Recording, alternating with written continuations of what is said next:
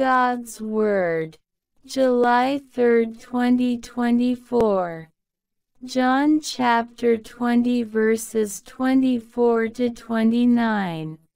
24 Now Thomas, one of the 12, who is called Didymus, was not with them when Jesus came.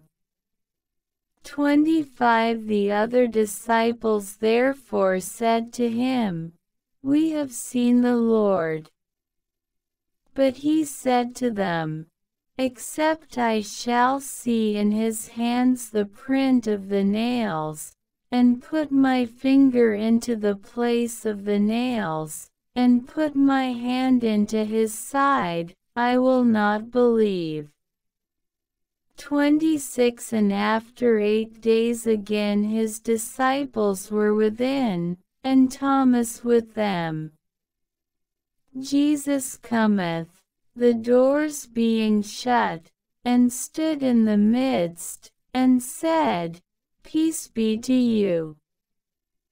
27 Then he saith to Thomas, Put in thy finger hither, and see my hands, and bring hither thy hand, and put it into my side, and be not faithless, but believing.